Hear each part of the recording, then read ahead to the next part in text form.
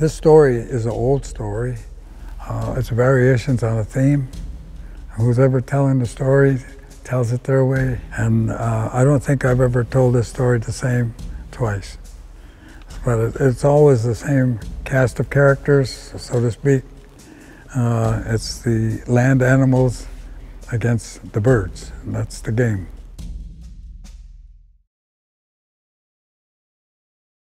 Well, who's on this side? We said, well, bears over here, pretty big defenseman.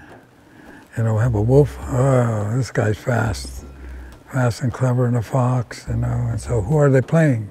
Well, they're playing Eagle. He's over there. He's a pretty bad character if you want to be playing against him. He's swift, he's smart, and all the way down to Hummingbird. There's a Hummingbird in here. You want to put him in there. How quick can you be? And so all the birds are lined up, the animals are lined up, they're getting ready to play, and here comes the bat. And the bat says, okay, I'm ready to go. And they said, you got teeth, and you got fur. I think you belong over there.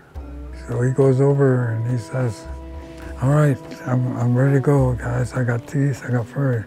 They said, well, you got wings too. I don't think you fit on this side either. So he goes back to the other side. He says, I gotta play. I'll play hard, I got wings.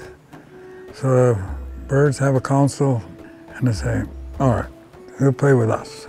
So he gets on the team, and then it's a game. It's a real game, and they go back and forth and tight game, but finally down to the bat. They couldn't stop him. They couldn't stop him.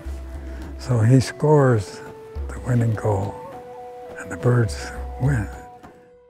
When you tell that story to your players, and especially to the young players, you say, never judge a player by the way they look. You just don't know.